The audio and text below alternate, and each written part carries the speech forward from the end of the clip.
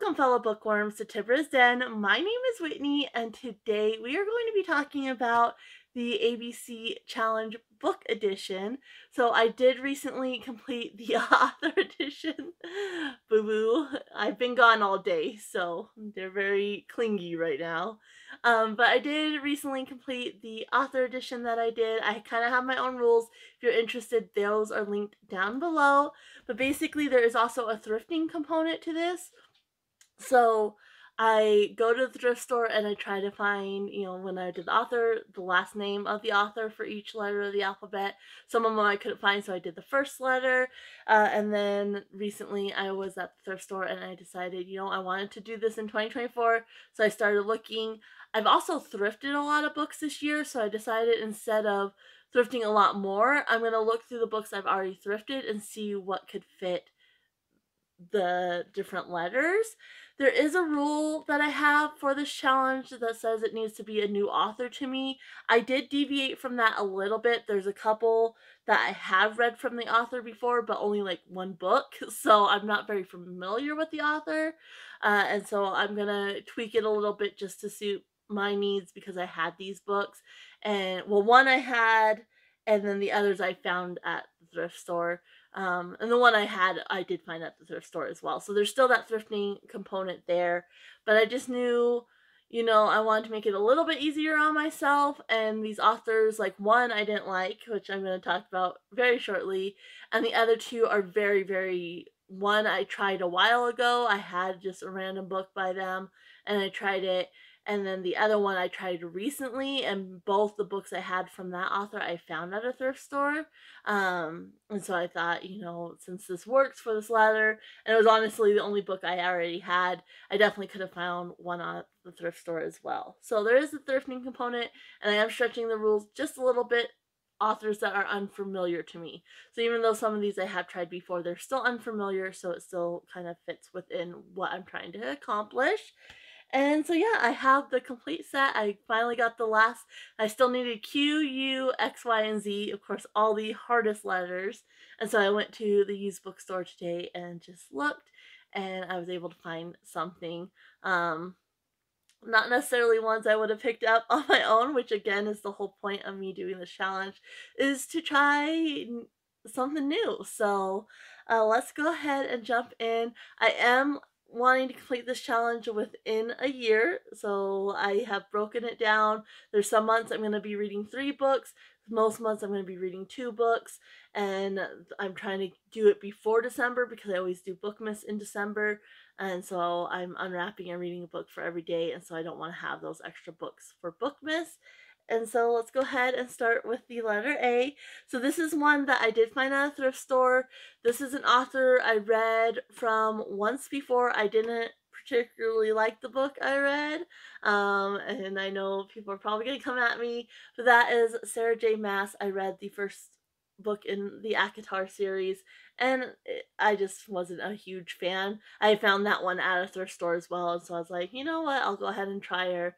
Wasn't a huge fan. I didn't hate it by any means, but it wasn't like, oh, I want to run out and try more from this author. But I did see this at a thrift store, and so I went ahead and picked this up. And I believe this is the prequel to the Throne of Glass series. So, and I know some people say you should start with this, some people say you should start with Throne of Glass, but I'm going to go ahead and start with this because this is the one that I found at the thrift store, and this is the one I have. And so yeah, the Assassin's Blade for A. And basically it says, Selena Sardothian is her kingdom's most feared assassin. Though she works for a powerful assassins guild, she yields to no one and trusts only her fellow killer for hire, Sam.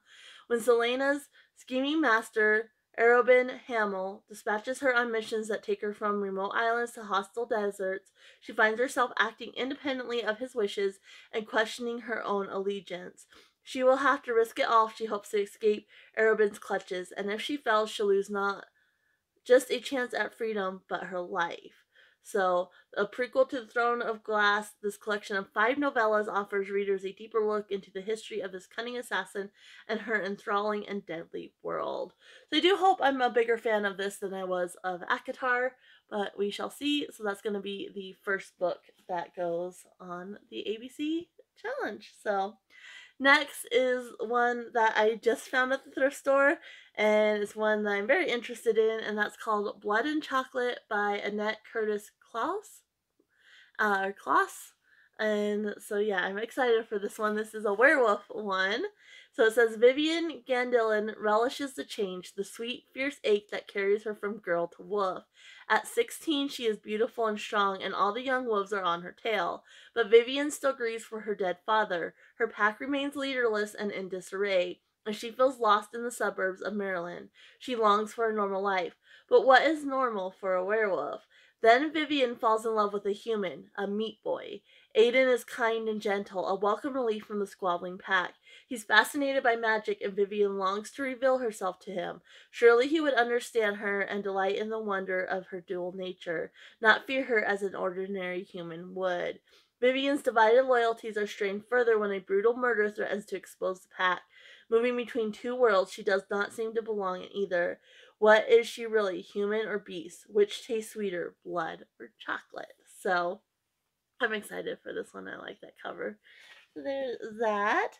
Then for C, I found this one. It's called Cassidy, which I actually have a cousin, Cassidy, and this is by Lori Wick. And this is the first one in the Big Sky Dreams series. So this is historical fiction, which I do typically enjoy. It says Montana Territory, 1880. A seamstress by trade, Cassie Norton makes her living sewing for folks of Token Creek. Amid the bustle of this busy frontier town, her life is rich. With what time her growing business doesn't take, her friends and family, church family fill. But Cassie hasn't always lived in Token Creek, and few people know anything about her family or past.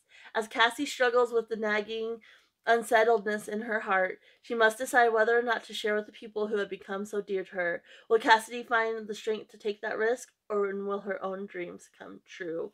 So it sounds like this is also probably a little bit of Christian fiction as well. But I saw the cover and I loved it, and then with my cousin being named Cassidy, I was like, I gotta pick that one up. So those three I plan on reading in January. The next three I'm going to try to read in February. And the first one is one I did hear of, but it wasn't fully on my radar, and that is Dorothy Must Die by Danielle Paige. And so I have heard of this one before, and when I saw it, I thought, you know, I might like that one, so I'm gonna pick it up for my D. So it says, I didn't ask for any of this. I didn't ask to be some kind of hero. But when your whole life gets swept up by a tornado, taking you with it, you have no choice but to go along, you know? Sure, I've read the books, I've seen the movies, but I never expected Oz to look like this, a place where good witches can't be trusted, and wicked witches just might be the good guys. A place where even the road of yellow brick is crumbling. What happened? Dorothy. My name is Amy Gum, and I'm the other girl from Kansas. I've been recruited by the Revolutionary Order of the Wicked, and I've been given a mission. Remove the Tin Woodman's heart, steal the Scarecrow's brain, take the Lion's courage, and then Dorothy must die. So this sounds like a really interesting take on the Wizard of Oz, so I'm hoping I enjoy it. Then we have E, and I have read from this author before. My husband, for I think it was 2 Christmases ago, got me, I did a 24-day of Bookmas, or 25, I think I did, and he got me a bunch of books, and one of those books was by this author, and that's Pam Muñoz Ryan, and this one's called Echo. And so yeah, again, not an author I'm very familiar with. I read the one book, did enjoy it, very young, it was like middle grade, but I did have a good time with it. So in this one, it says, lost and alone in a forbidden forest, Otto meets 3 mysterious sisters and suddenly finds himself entwined in a puzzling quest involving a prophecy, a promise, and a harmonica. Decades later, Frederick in Germany, Mike in Pennsylvania, and Ivy in California, each in turn become interwoven when the very same harmonica lands in their lives. All the children face daunting challenges. Rescuing a father, protecting a brother, holding a family together. And ultimately pulled by an invisible thread of destiny, their suspenseful solo stories converge in an orchestral crescendo. So, yeah. I'm very interested to see what I think of this one. I do think it looks interesting and it does kind of sound interesting. I'm just not really sure the synopsis doesn't give you a whole lot, so it'll be interesting to see how it plays out. So then the third one I want to read in February is this one, which I found at the thrift store, and it's The Family Across the Street by Nicole Trope. And yeah, I saw this and I thought that could be interesting. So it says, sometimes the most perfect families are hiding the most terrible secrets. How well do you know the people next door? Everybody wants to live on Hogarth Street, the pretty tree-lined avenue with its white houses. The new family, the West, are a perfect fit. Catherine and John seem so in love, and their gorgeous 5-year-old twins race screeching around their beautiful emerald green lawn. But soon people start to notice. Why don't they join backyard barbecues? Why do they brush away offers to babysit? Why, when you knock at the door, do they shut you out rather than inviting you in? Every family has secrets, and on the hottest day of the year, the truth is about to come out as a tragedy unfolds behind closed doors. The dawn chorus is split by a wail of sirens, and one by one, the families who tried so hard to welcome the West begin to realize Hogarth Street will never be the same again. So, yeah, that should be interesting. Then this one is one that I picked up a while ago at a thrift store, and it's just never really one that I'm gravitating to. But it did look interesting when I found it at the thrift store. And so this for my G, I'm going with Going Local by Jamie Harrison. And again, found this at a thrift store, but a very long time. And I'm going to try to read this one and H in March. So this one says Jamie Harrison's first novel, The Edge of the Crazies, gained her many devoted readers and rave reviews. Now in Going Local, her lively and hilarious cast of characters from Blue Deer, Montana is back, featuring Jules Clement, the conscious and unlikely protector of the local populace. The novel begins as Blue Deer inhabitants are gearing up for the annual 4th of July rodeo, with out-of-towners descending upon the town in a kind of berserk westward ho. As Jules helps the hapless bar owners and other local merchants gear up for the onslaught, shocking murder is discovered. That of a well-known environmental lawyer who, while camping out with his young lover, was run over by a truck and dumped into a lake, still wrapped up in his tent. As Jules begins to investigate the murder, he uncovers a suspicious land development deal involving the dead lawyer and many others, including Hugh, a suave British director who's planning a movie that threatens to bring all of Blue Deer to a complete stop. Sylvia, the dead lawyer's ex, who's having an affair with Hugh. Everett, a local boy who left town and made good. And Diane, a sexy blonde whose dubious charms Jules succumbs. She's like a mob car. You get in and all the locks go down. As if the impending movie shoot isn't bad enough, the annual rodeo threatens to drive everyone in town batty. Tempers flare as out-of-towners try to be cowboys, as true locals attempt ridiculous heroics, and multiple murders ignite the town in the midst of amorous goings-on. Jules is as charming as ever, and readers who enjoyed the hijinks in Jamie Harrison's first novel will love Going Local. So it just sounds like a very fun, light read. So I'm excited to try that one out.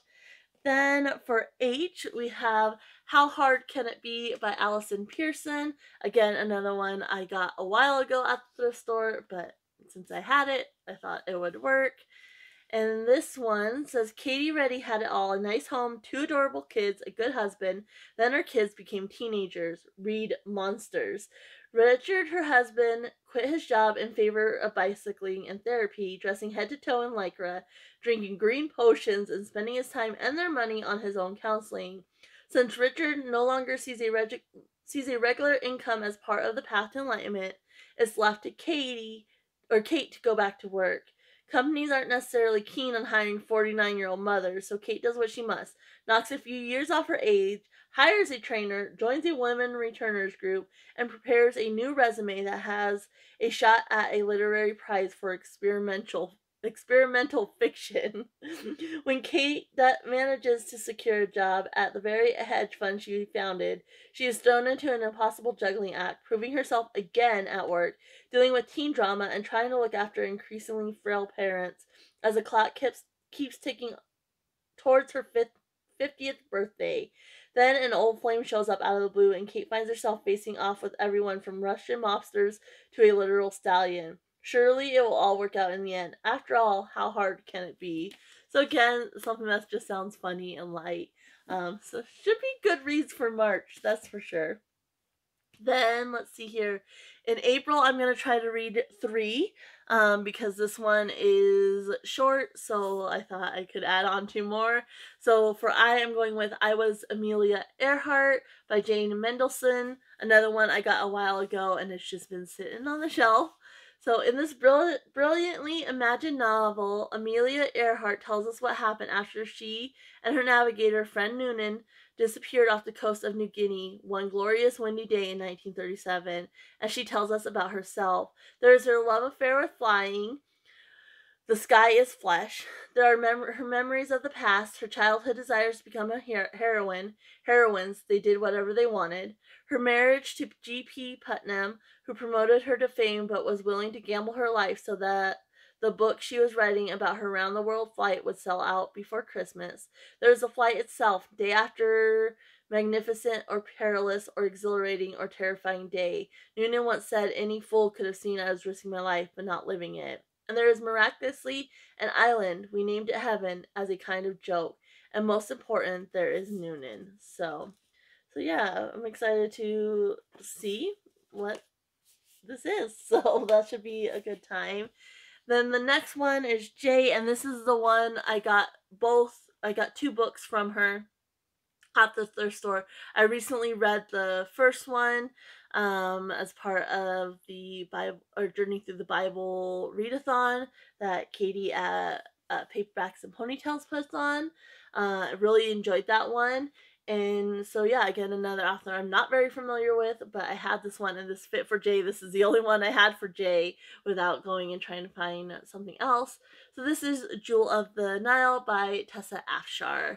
And so this one, the other one was biblical fiction, so I'm assuming this one is, and in the very least, it's Christian fiction. So it says, raised as an orphan by her aunt, Charlene has only been told a few pieces of her parents' tragic love story. Her beautiful dark skin is proof that her father was a Cushite, but she knows nothing else. While visiting her grandfather, Charlene overhears that her father is still alive, and discovering his identity becomes her obsession.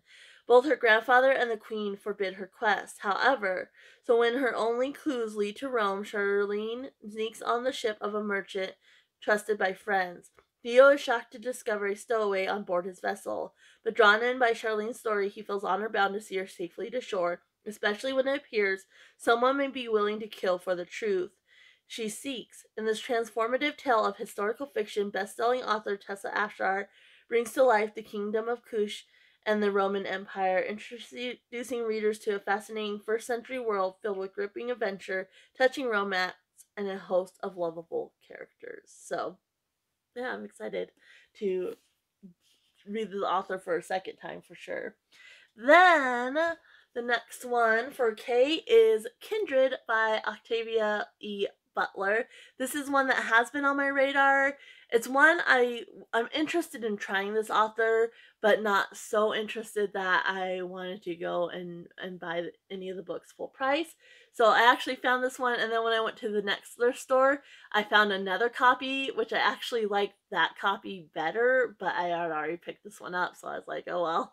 And so yeah, I'm really, really excited. And this was the book, Kindred was the book I was most interested in trying from this author. So it says, Dana, a modern black woman, is celebrating her 26th birthday with her new husband when she is snatched abruptly from her home in California and transported to the antebellum South. Rufus, the white son of a plantation owner, is drowning, and Dana has been summoned across the years to save him.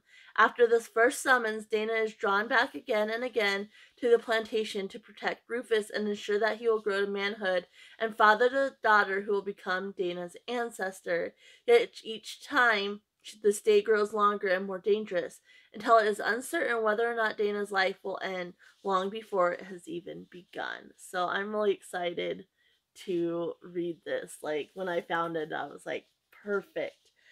Then for, let's see, that was April. So for May, I'm going to be reading 2 books. And the first one is another one. This one was at the thrift store for a long time. Every time I went, I would look at it and I thought, no, not really interested. But then when I go, it'd still be there and I look at it again. And so I finally picked it up a couple of months ago. And that's Lapvona by Ottessa Moshfegh. I might be mispronouncing that, and so I'm so sorry. And so yeah, this one I'm not sure if I'm gonna enjoy it, but it kept drawing my attention. So it says, little Marek, the abused and delusional son of the village shepherd, never knew his mother. His father told him she died in childbirth. One of Marek's few consolation is his enduring bond with the blind village midwife Ina, who suckled him when he was a baby, as she did many of the village's children. Ina's gifts extend beyond childcare. For some people, her ability to receive transmission of sacred knowledge from the natural world is a godsend. For others, Ina's home in the woods outside the village is a place to fear and to avoid, a godless place. Among the villagers is Father Barnabas, the town priest and lackey for the depraved lord and governor Willem, whose hilltop manor contains a secret embarrassment of riches.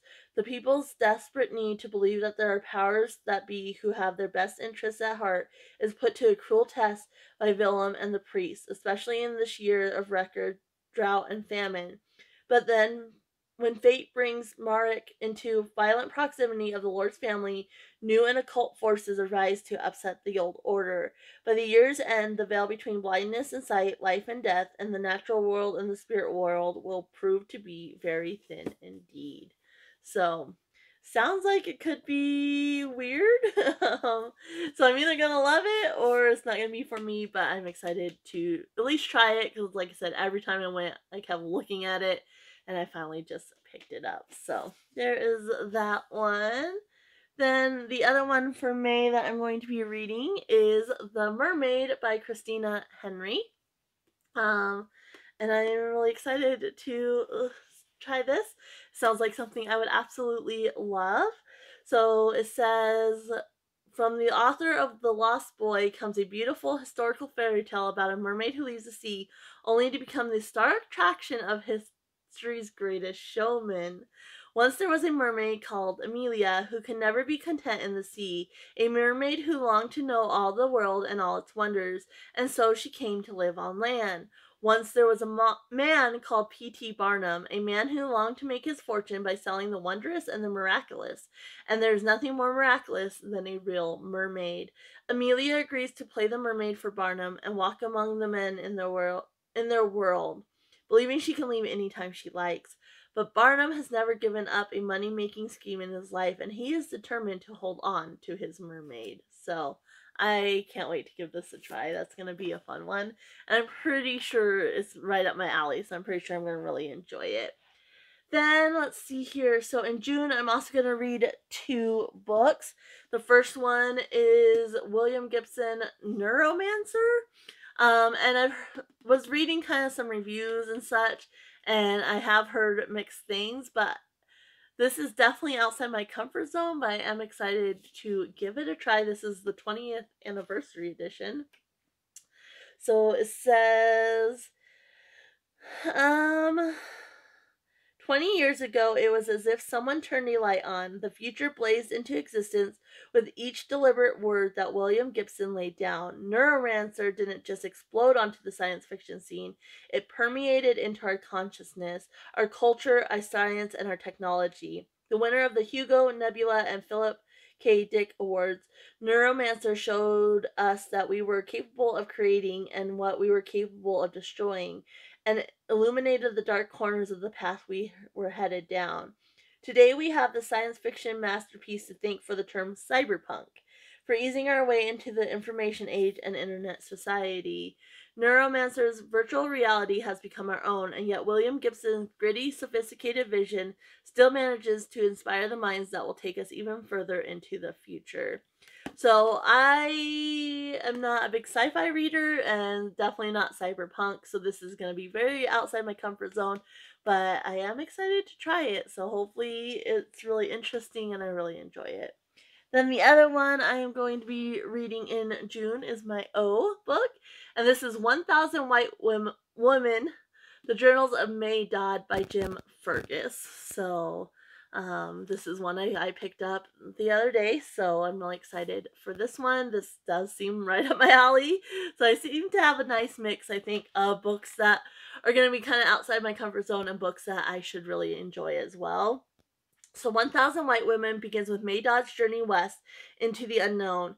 Yet the unknown is far better fate than the life she left behind. Committed to an insane asylum by her blue blood family for the crime of loving a man beneath her station, May finds that her only hope of freedom is to participate in a secret government program whereby white women from the civilized world become the brides of Cheyenne warriors.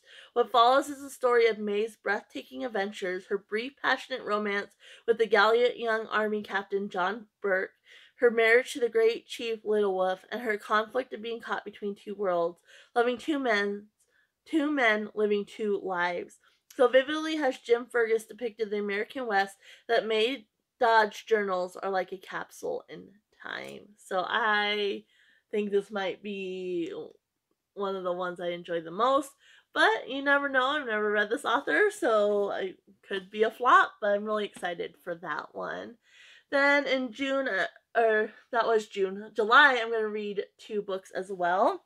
So for my P book, I had found this the other day. This is The Paper Daughters of Chinatown by Heather B. Moore, and this is based on a true story. This one is kind of middle road. I do tend to enjoy these types of books, but they're not books I gravitate to a lot just because they tend to be a little bit heavier reads, but when I do pick them up, I do tend to really enjoy these types of books.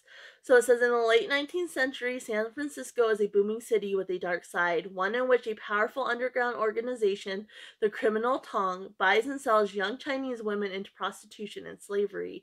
These paper daughters, so called because fake documents gain them entry to America, but leave them without legal identity, generally have no recourse. But the Occidental Mission Home for Girls is one bright spot of hope and help. Told in alternating chapters, this rich narrative follows the stories of young Donald Dina Cameron, who works in the mission home, and Maylene, a paper daughter who thinks she is coming to America for arranged marriage, but instead is sold into a life of shame and despair. Donaldina is a real-life pioneering advocate for social justice, bravely stands up to the corrupt officials and violent gangs, helping to win freedom for thousands of Chinese women. Maylene endures heartbreak and betrayal in search for hope, belonging, and love. Their stories merge in this gripping account of the courage and determination that helped shape a new course of women's history in America. So, really excited for that one too. Then let's see here. For my Q1, this is the one I got today actually. And so I found this one, and it's The Queen's Lady by Shannon Drake. And so this is a romance, which I'm fine with romance. So it says Lady Gwyneth MacLeod has staked her fortune and reputation to help Mary, Queen of Scots, take her rightful place on the throne. But her struggle to guide the reckless, defiant queen has put her at perilous odds with Rowan Graham, a laird dangerously accomplished in both passion and affairs of the state. And the more Gwyneth challenges his intentions, the less he can resist the desire igniting between them. Now with her country in turmoil and treachery shadowing her every step, will Gwyneth's last daring gamble lead her to the ultimate betrayal, or a destiny greater than she could ever imagine? So, nice little change up from all the other books that I have. Then in August, I'm going to be reading 2 books. So my R and S book. This is another one I found a while ago at my local thrift store. So this is more of like probably like a self-published type book, and it's Write 'em As They Come by Rusty Tulk, The Life of John Rusty Tulk, 1886 to 1977. And this is one, again, I think it would just keep sitting here. It has some pictures in it, that's fun. It probably just keeps sitting there, so it's perfect to add it for this challenge so I could actually get it read. So hijinks and hardship of cowboy life a century ago come alive in Rusty Tolk's autobiographical story set in New Mexico, Arizona, and Oklahoma. Busting skills led him, along with friend Pecos Higgins, to Wild West shows throughout the East, beginning with Miller Brothers' 101 Ranch Wild West show at the Jamestown Exposition in 1907. There were summer-long shows in Brighton Beach and special appearance at New York City's Polo Grounds, and a memorable performance in England for the King and Queen. Tom Mix, Will Rogers, B. Ho Gray, Clay McGonigal, and Bill Pickett were ordinary cowboys when Rusty worked alongside them. Rusty's yarn-spinning skills paint a picture of cowboy life as it really was before Hollywood's romanticized version. History comes alive as his stories range from tragedy to belly laugh. A cowboy dies when bitten by a rabid skunk.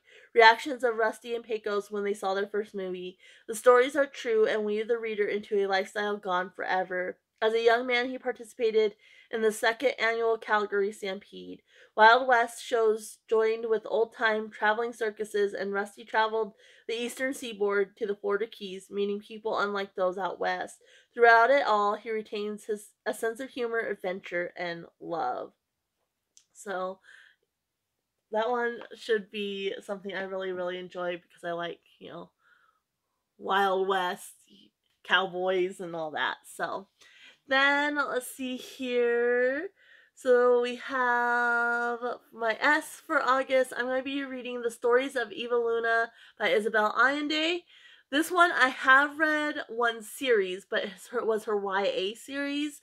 The Eagle and the Jaguar or whatever, memories of the Eagle and the Jaguar. And I really did enjoy those books. This will be my first time reading an adult novel by this author.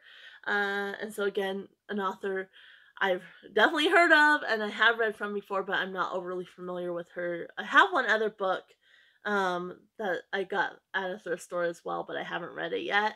So I'm excited to give this one a try. It says Eva Luna is a young woman whose powers as a storyteller bring her friendship and love. Lying in bed with her European lover, refugee and journalist Rolf Karl, Eva answers his request for a story you have never told anyone before. With these 23 samples of her vibrant artistry, interweaving the real and the magical, she explores love, vengeance, compassion, and the strengths of women, creating a world that is at once poignantly familiar and intriguingly new.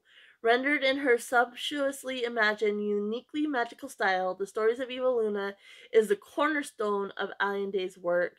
This treasure trove of brilliantly crafted stories is a superb example of a writer working at the height of her powers.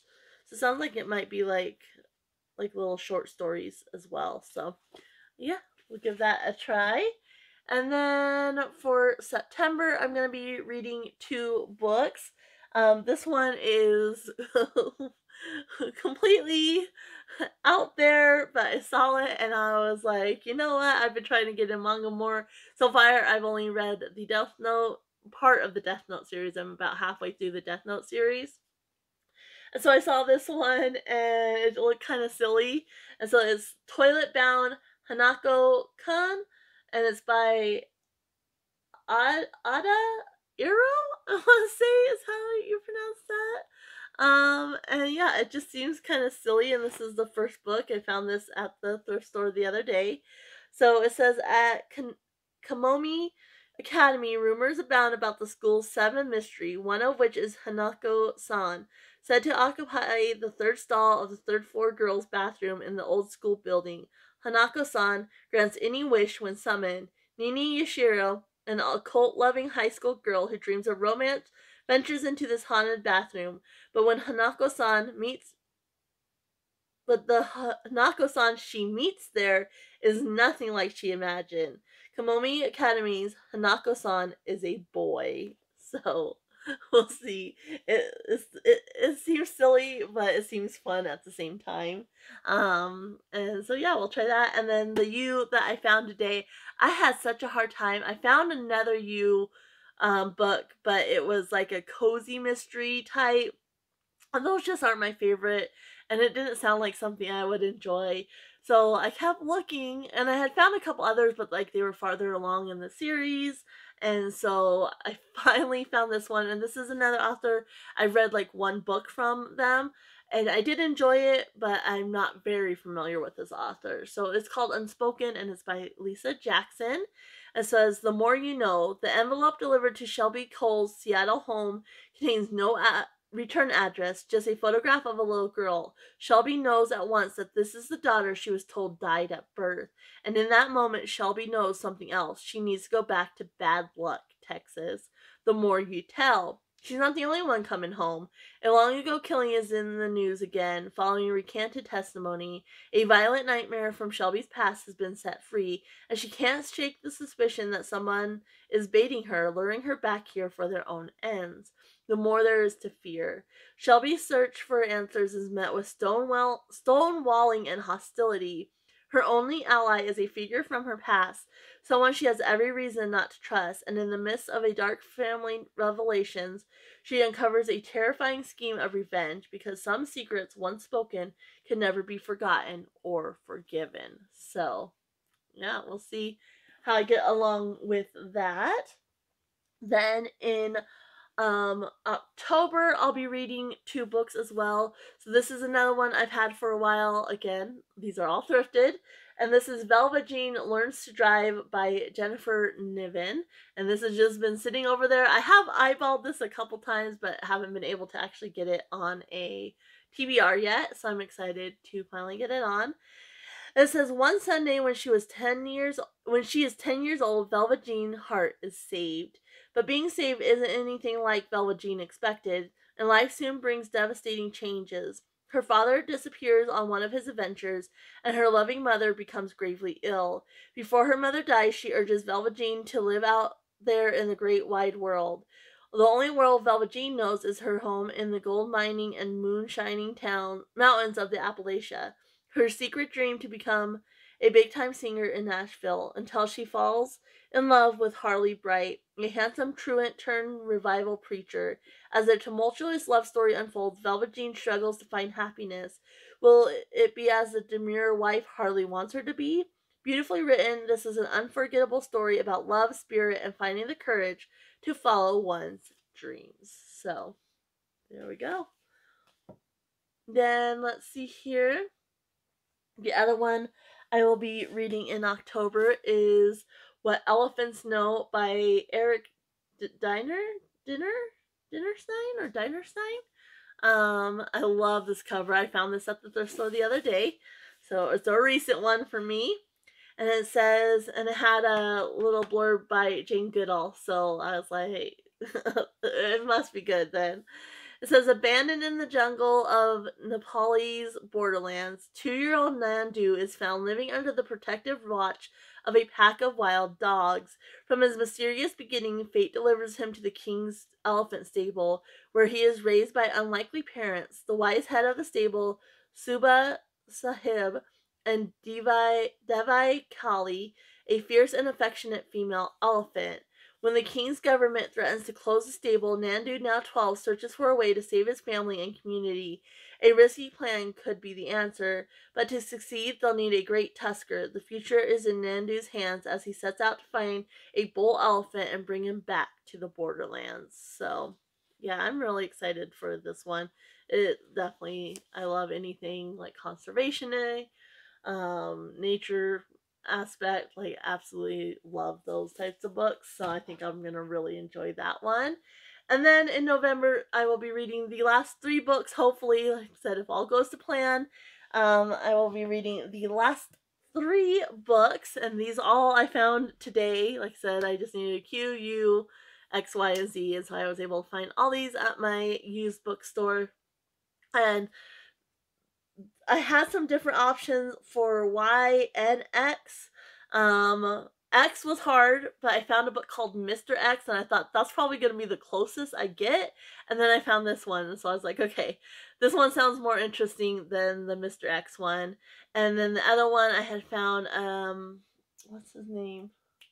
Dean Koontz book that started with a Y, But I have a bunch of Dean Koontz books, and I was like, I'd rather read those than get another one, because my sister gave me all those, and so I was like, I really don't want to add another book. I don't have that one that I found, but I didn't really want to add another one. So I did find another one that actually sounded more interesting and something that I'll probably end up loving. So fingers crossed I do. So anyway, first up, so these are all, like I said, I'm gonna try to read in November.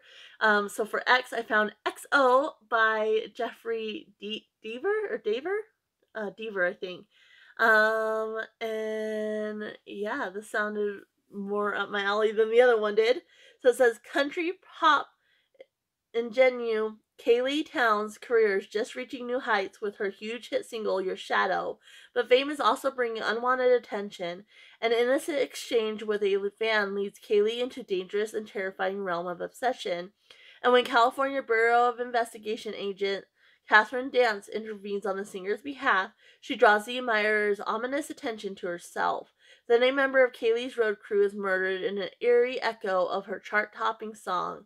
As Catherine Dance races to stop the stalker with her considerable skills of investigation and body language analysis, she soon discovers that Kaylee has more than one frightening fan with a mission.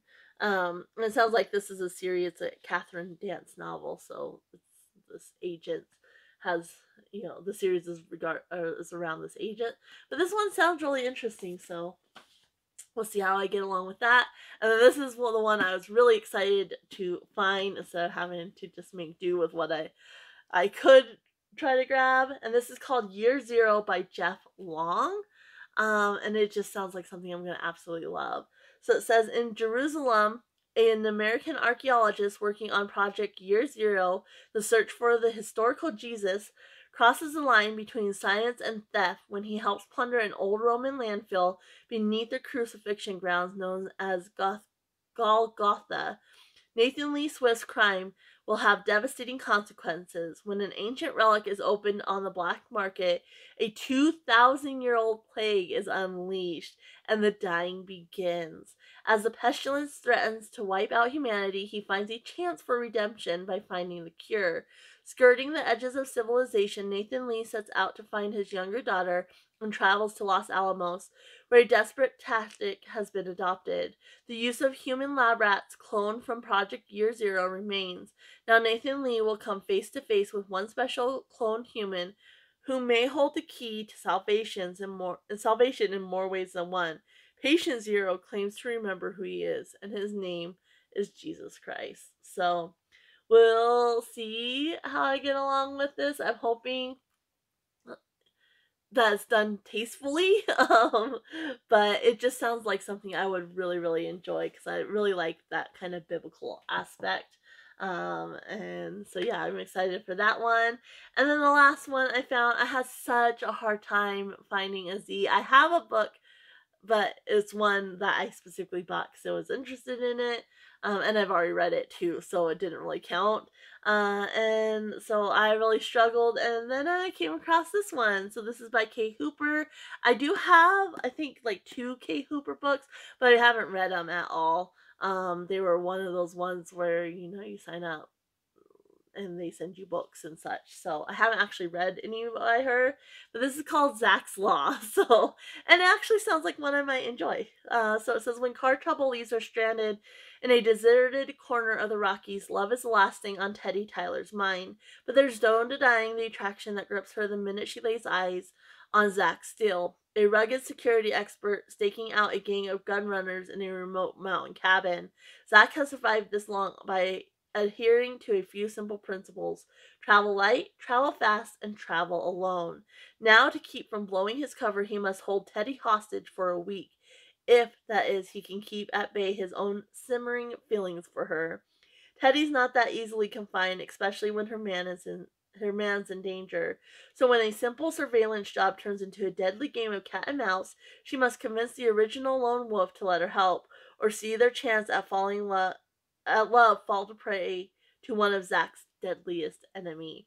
So sounds like a romantic suspense, which I tend to typically enjoy. So I was really happy to find that. And that is the books I will be reading, and like I said, I'm really hoping I can do this challenge within the year as one of my goals for 2024. And yeah, let me know if you've read any of these books, if you're interested in any of these books, if you do any sort of ABC challenge. And like I said, if you're interested in the rules I came up with, that combines the ABC challenge with that thrifting element, those are linked down below. I'm going to go ahead and leave you guys here. Happy reading, everyone. Bye.